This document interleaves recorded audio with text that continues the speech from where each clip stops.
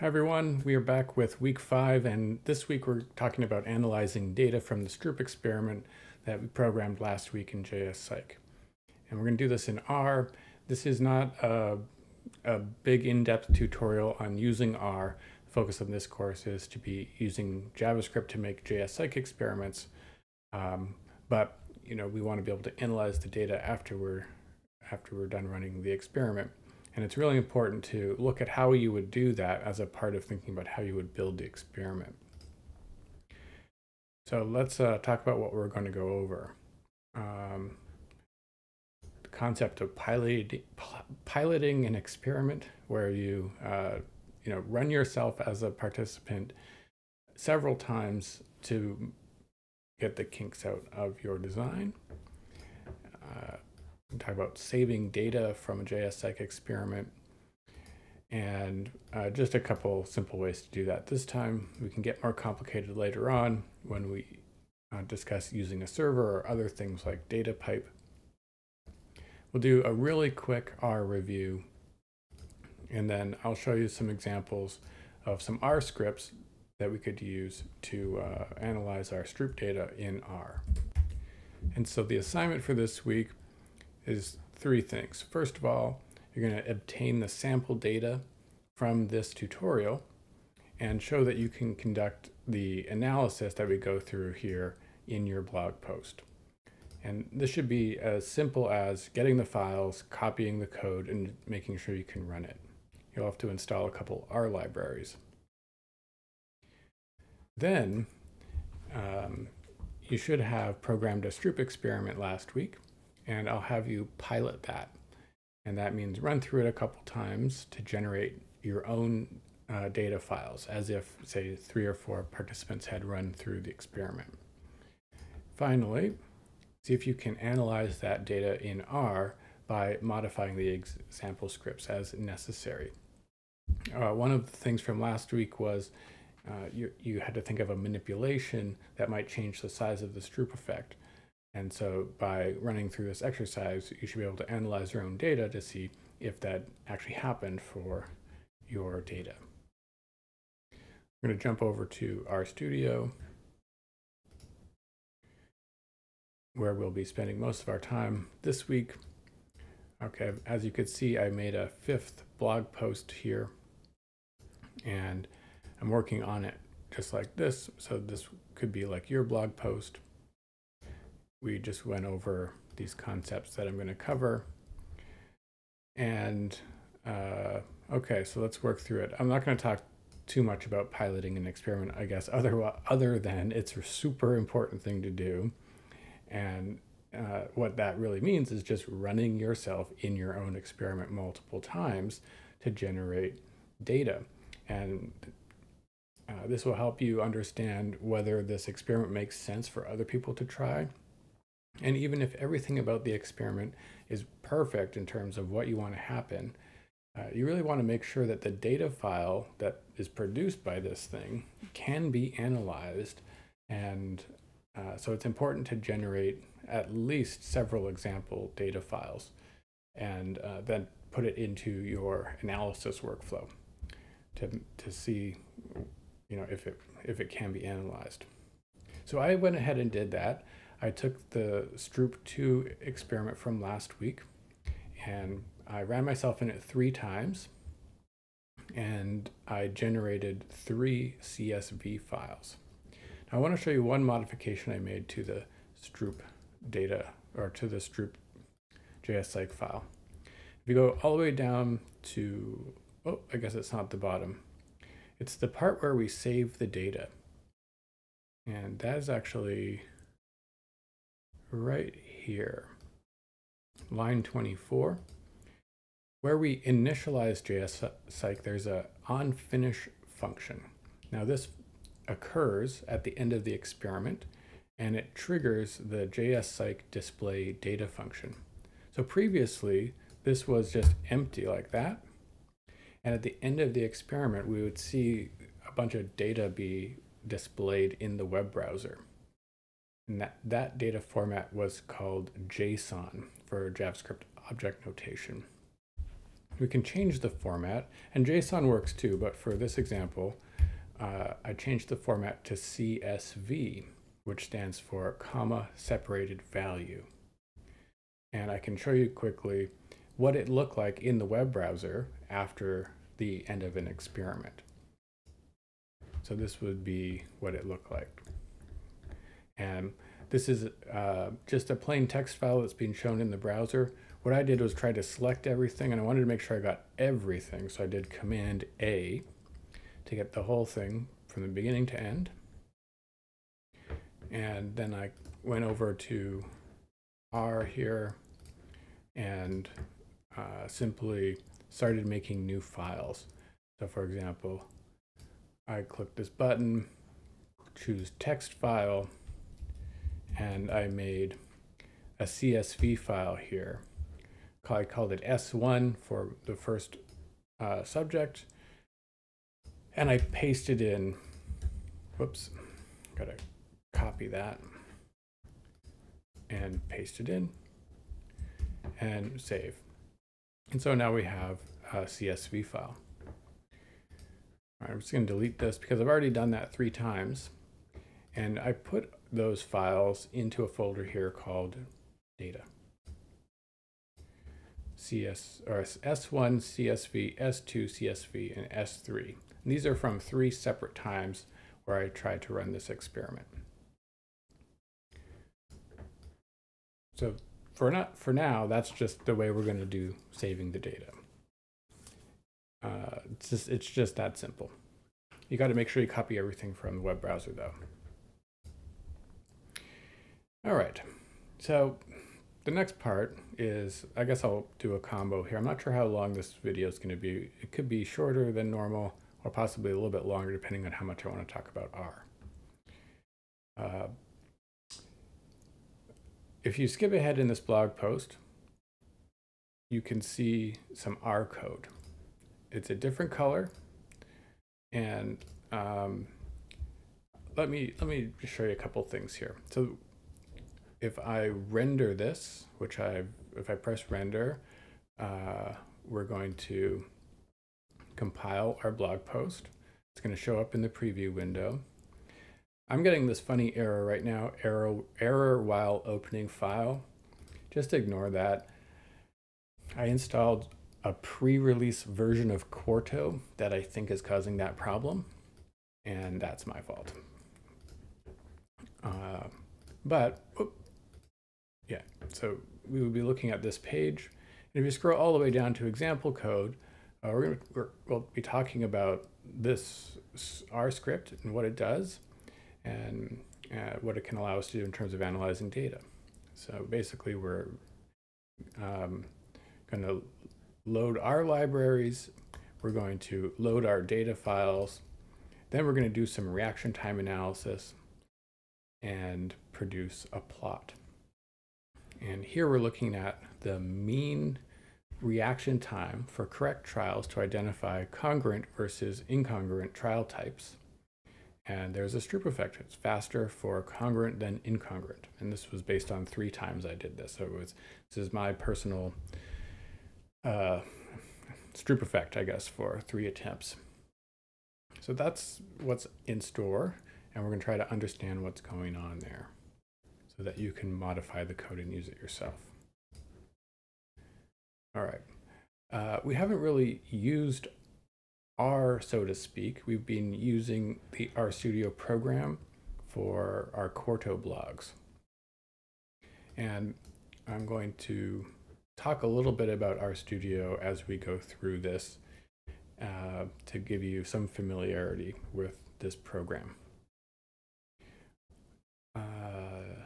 Yeah, so let me move this up just a little bit, and I'm going to be focusing on the console here. This is an R console where we can write R code and do things. So I just did 1 + 1 and pressed enter, and we got a 2 back.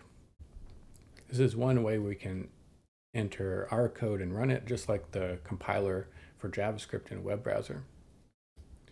Now, what's really cool about RStudio and Quarto documents is that in your blog post or in your QMD document, you can actually insert R scripts that can be run inside of your document. And that's what we're looking at here in this gray area from here to here. Now, just for purposes of demonstration, I'm going to show you the syntax for that. It's 3 backticks, a curly brace, the letter R, close the curly brace, and 3 more backticks. Now, see, this makes a little gray area with a play button, and you can put R code in here. So if I did 1 + 1 and press play, it sends this command down to the console and runs it for you. So the console shows the output, and the output is also shown underneath what's called a code chunk. This is an R code chunk. There are hotkeys to make these things quickly. On a Mac, I've got Option Command I, and it will make that code chunk for you.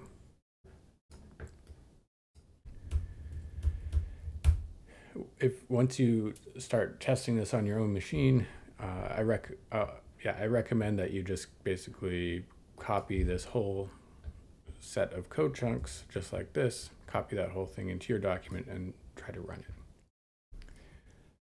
All right. In order to do the analysis, we're going to need to install some R packages that might not be on your machine already. At the beginning of our code, you can see we've got this load library section, and I'm loading something called the tidyverse. This actually loads a collection of R libraries, and another one called RIO for R import. I'm not sure what it stands for, or if it stands for something. Let's find out.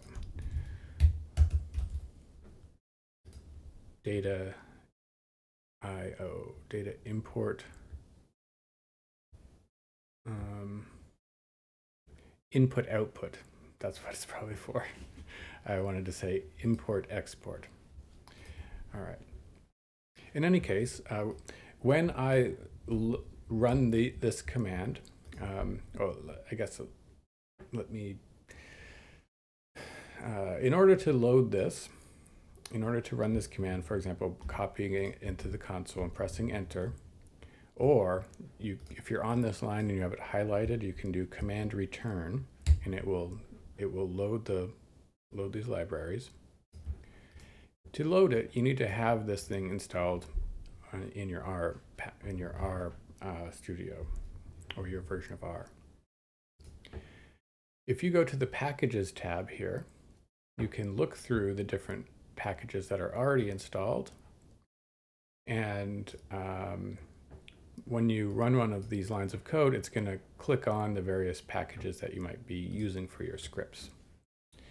To install a new package that you don't have, you could click the Install tab and just type the name. So if you start typing tidyverse, you find it there.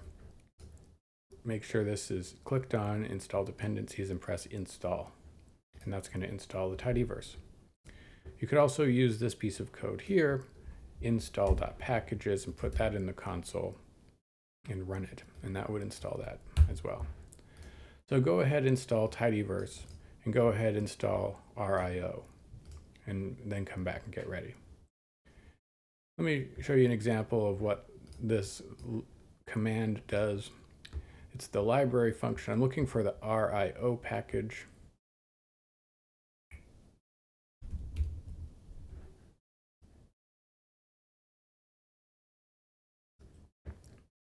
Oh, do I not have this installed? That's my bad. Yeah, there it is. And yeah, let's say I had this RIO unclicked. To make it available, I'm going to run this command here. And again, I'm just doing command return, and it clicks it on for me. So at the beginning of my script, what I've done is loaded some libraries that we'll need later. Okay, so this next little piece involves trying to get the data files that are currently located in this folder, data in their CSV file format. And they're 3 separate files. I'm going to try to load these into R. So first thing I'm doing is using the list.files function to create a vector of the file names. Now I'm using the top right-hand corner here to take a look at some things that are happening. When I run this one line, I'm creating a new object up here. It's called file names, and it's got, as you can see, the path for each of the files. So data folder, and then s1.csv here, and data s2, and so on. So there's 3 files in here. I can now type the name file names into the console and see the contents of those things. I could use square brackets and a number to get the first one, and the second thing, and the third thing. I'm going to use those names later on in a loop to load each file separately. So the next thing is creating something called a tibble, or a data frame. This is an empty table. It's kind of, think of it like an Excel spreadsheet or something where we can put all the data. And we're going to add to it. Okay. Next, this is a loop. We're going to go through each of the file names and first of all, import the file. And we could do that just like this, using the Rio import function. Now, this is a kind of a neat thing you can do with R. If you know the name of the package, and then you do 2 colons, it's going to give you all the functions that are in that package. So we're going to use the import function. And just to give you a sense of what's happening here, I'm going to try to import a file in the console. If you use quotation marks and then press tab, you can search through your files here. So I'm going to search through and try to find one of these files right here. Okay, if I was to run this, it's going to try to import the whole CSV file, but it's not going anywhere. So I'm going to create a temporary variable called temp, and R uses something called the assignment operator. It's a left arrow followed by a dash, and basically what this means is we're going to take what happens here, which is importing this whole data file, and assign all of the output of that into this named object called temp. So when I press enter, we now have a new thing up here, and this is our environment showing us what we've loaded into R's memory. That's called temp. We just made that in the console. And temp has all these different parts in it.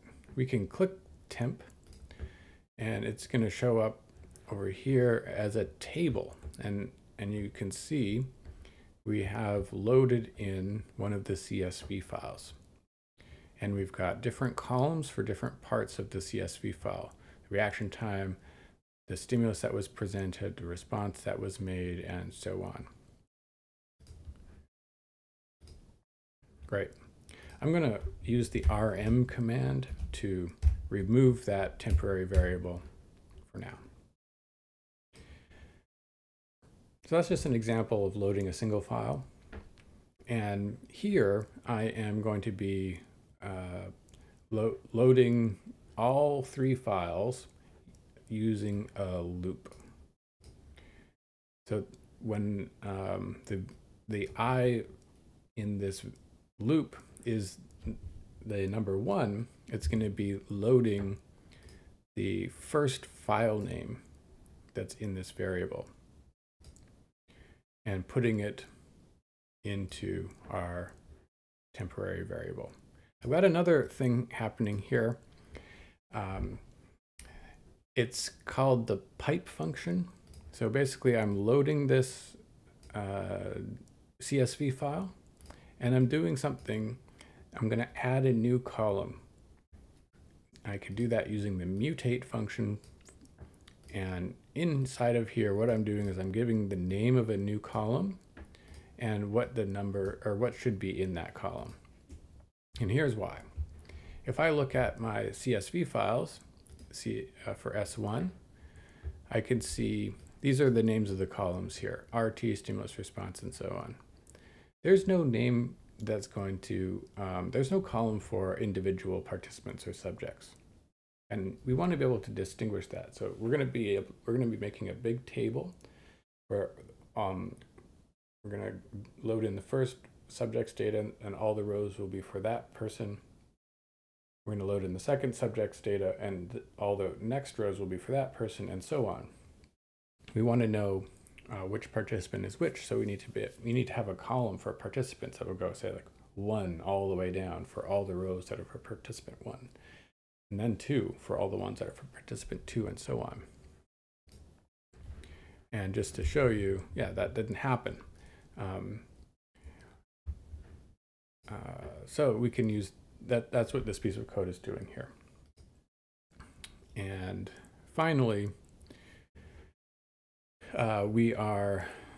so this results in a table, and we want to add this table to our what I call all data. This is going to be the global data frame that holds everything. We're using something called the rbind function to do that. So that stands for row bind. We're starting with essentially imagine an empty table with no columns or rows, and we're going to add to the bottom of it what's ever in here, temptf, which is the data from one participant. And then when we do the loop again, we're going to bring in the second participant's data and add that to the bottom, and then bring in the third participants and add that to the bottom. So if we do all of these things, you can see what's going to happen actually just by pressing play here, and it will run all of these lines of code, and we're going to get all data that should have a new column here at the end for subject, and it has all the data for subject 1, subject 2, and subject 3, and so on. So that's loading the data. Our next goal is to do a reaction time analysis. And okay, so this is using something called the tidyverse, and that's all I'll say for now. So the first step here is we need to pre-process the data a little bit. We're taking the data frame and sending it, this little pipe operator you can think about, sending it to another operation. So we're sending it to a filter operation. And here what we're doing is keeping the rows where particular column properties are selected. So for example, this one is saying, let's filter this so that we only have rows where the task column says Stroop. And if we look at all data, there is a task column here, right? And sometimes there is no task, sometimes there's a fixation cross. We labeled the, gave the label Stroop for trials where the Stroop item was being presented. And if we filter on this one, only those ones will remain. We're also filtering on correct equals true. And there's a column called correct that says whether the response was correct or not. All right, so if I do all of this, we create a new data table called filtered data. It has fewer things. It only has rows that say Stroop here, and it only has responses that were correct. There's another operation I do, and that is I'm using the mutate function to change a column property. There already is a column called RT. That's the first one, and these are the reaction times. Now, there's a funny thing about this, the way it's loaded in, the reaction time, even though you can see it's a number, but R is treating it as if it's a string. So it's got the quotations around it and it says CHR. That means it thinks that column is a string and not a number. We need to convert this to a different format so that we could compute things like the mean. So this is a way to do that where we use as.numeric, and once we do that, it turns it to a number that we can use later. So that's the first step. The next step is we want to get the mean reaction time for each data file for each condition in the Stroop experiment, so for the congruent and the incongruent trial types. So I'm taking the filtered data table that we made and sending it to a series of pipes. The first one's called group by, and here you give the name of columns that have levels you want to group by. So we have the subject column, and it's gonna be subject 1, subject 2, subject 3, we want all of those. And the congruency column, it's got incongruent and congruent, we want both of those. So you just put the names of the columns separated by a comma, another pipe. And now we can use the summarize function. And this one's pretty cool. It allows us to create new variables. And in this case, what we're going to do is we're going to compute the mean of the RT column, right? And we're going to be making a new table that's going to have subjects 1 congruent, incongruent, and a mean for each. Subject 2 congruent, incongruent, and a mean for each, and so on. That means there's a new column there that is for the mean reaction times. This is going to be the actual numbers, and we need to give the new column a name. So I'm just calling it mean underscore RT. And just ignore this part. So when we do that, we get a new data table that gives us our means for subject 1, 2, and 3. And you can kind of see here, yeah, I'm a bit faster for congruent than incongruent every single time. And that's your Stroop effect. I'm going to do a couple more examples of analysis. No statistics here, really just no inferential tests, just basic descriptives. The next goal is to get the group means. So that would be the average of across participants for each of the congruency conditions. So what's the average of 633 plus 673 plus 687 and so on? Get the average of those numbers. Here I'm taking the subject mean RT data frame that I made, and I'm grouping it by congruency. So that's this column right here. And I'm using the summarize function. Again, I want to get the mean of the mean RT variable, right? And I'm making a new column name. I'm going to call it mean underscore reaction time. Notice there's a comma here. Maybe it's better just to do it like this. And I'm creating another column called SEM. This stands for standard error of the mean. And I've just entered a formula to compute the standard error of the mean here. So you could have another comma and do another one, and that's what's pretty cool about the summarize function. Now if I run this, our table gets much smaller. We have the mean reaction time and an estimate of the variability of that mean here based on the standard error of the mean. Okay, last thing is a ggplot function. This one we'll use to make a plot. Am I doing this? Yeah. Get like this. And I'll just show you what happens here. If I run this, we make our plot. And so just to explain the syntax, that's the ggplot function. The first thing is the name of a table we're trying to plot. That has to have the data we're trying to plot. So I'm doing this based off of group mean RT. ggplot works where you're going to set up what's called an aesthetic frame. AES is short for aesthetics. And let's show you what happens if you just run the first line. There's nothing there in terms of data, but it does set up the frame for you.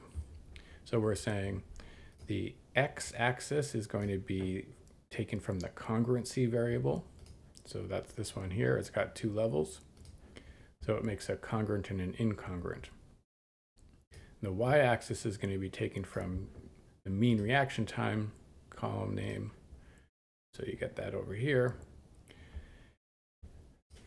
Think of ggplot as painting in layers. So we've set down the first layer of the canvas, and then we're going to add new layers on top of that. And we do that using the plus symbol. So after setting up the layer, you do plus, and you can add another layer. So here I've used what's called a geom bar layer. And if we just do these two, it adds, it interprets the two numbers here, 664 and 735, 664, 735 as bars. It draws that on top. If we add, and just to try to make it easier to read here, a geom error bar layer, then, whoops, need to do all of them. Then you get little error bars added on top, drawn on top of your ggplot. And I'm adding other things. I'm adding a Y lab to change the title over here, and an X lab for, these are for label, to change this title. And I'm setting the coordinates here to go from 400 to 800, just so we can see this difference a bit easier. So it'll go from 400 to 800 instead of 0 to here. Let's just do all those. And there we go. So you can sort of displays a different range. And finally, I added something called theme classic. And that makes the graph go like a little cleaner like that. All right, this is a lot. I realize if you haven't used R, there's a lot to learn here. But I hope that was a good rundown, I think, of what's going on with this code. And you should be able to at least obtain this code and the data files and show that you can get this working on your blog post. So you'll have to make sure that you've got a blog post like this with a data folder like this with your CSV files in here. I'm going to keep going for, I don't know, another 10-15 minutes here and see if we can accomplish one more kind of analysis that is an accuracy analysis. So we could have the question, what proportion of times was I correct for the congruent trial type versus the incongruent trial type? It's a different type of dependent variable. So let's see what happens here. What I'm going to do is copy this whole thing and pop it in here.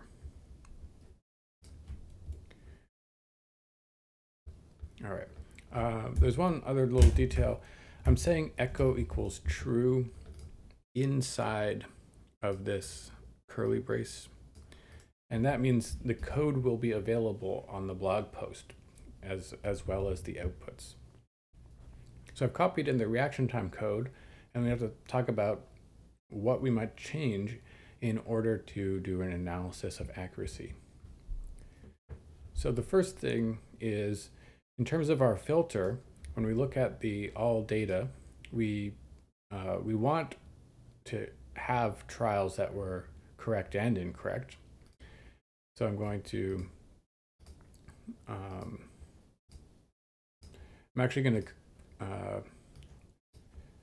whatever filtering we do here, it's going to be assigned to this variable called filtered data. We already have one of those from above. So I'm going to call this a new name, filtered data underscore PC for proportion correct. And I'm just going to get rid of this line because all I want to know at this point is if the row was a Stroop task trial type. That's it. And we don't need reaction times for this, so we can just get rid of that. And our filtered data now, filtered data PC, that's this one, should have true and false trial types. Great. Now we need to get individual subject. Actually, and this is grayed out. It's a comment. We're not getting means per se. We're getting individual subject proportion correct values.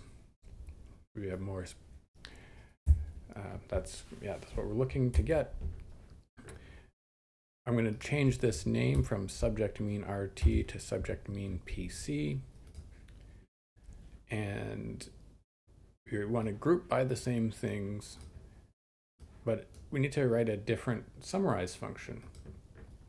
So we don't want the mean reaction time anymore. Let's say we want a column called proportion correct. Okay, how do we compute the proportion correct? Well, it turns out that this is represented as logical variables, so it's either true or false. And let me give you an example of that down here in the console, where we could have a variable like this: true, true, true, and one false. Did I do that wrong?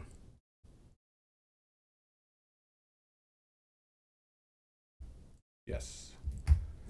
Oh boy, I've been programming in JavaScript too long, and I just did something totally wrong. So I'm assigning into the variable A. You have to use C for combine. I'm going to do a true, and a false. Just like that.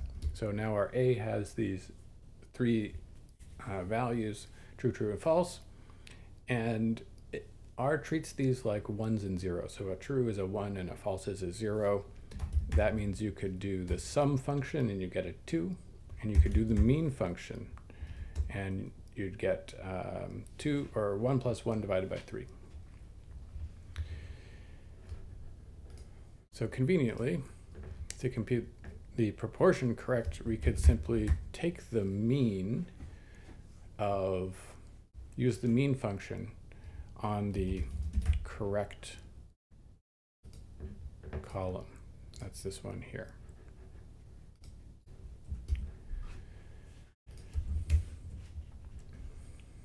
And oh, looks like proportion correct is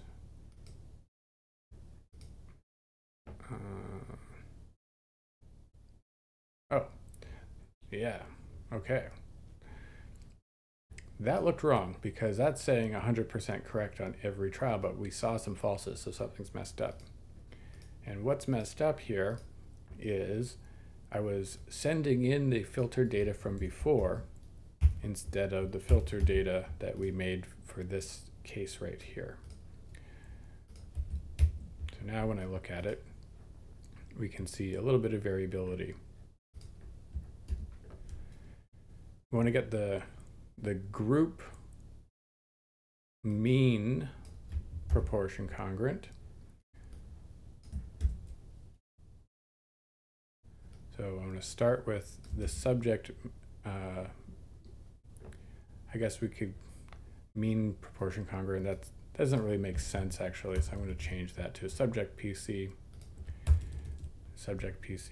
group by congruency, and we could say mean proportion congruent and take the mean of the proportion congruent column,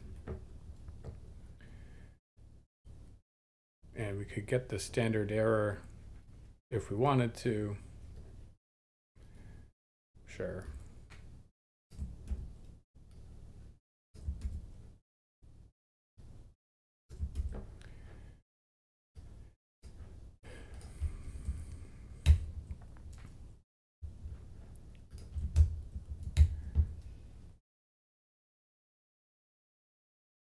What's going on?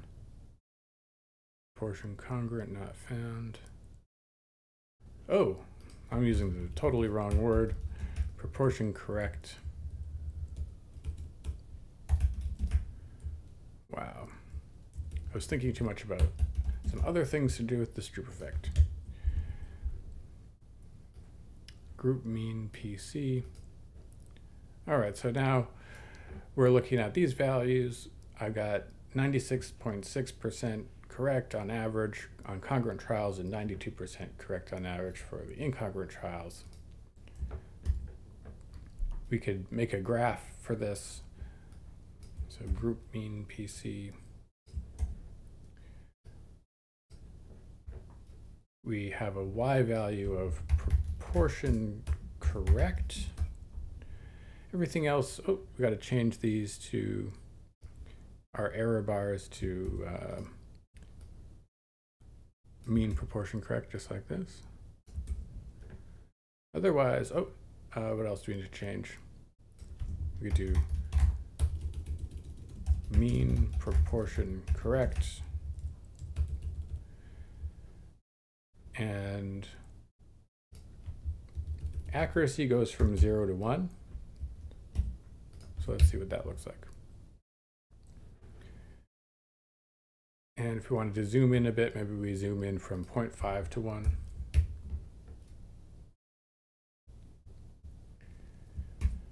All right, so I showed you an example of taking an existing script for reaction times, modifying it for accuracy results.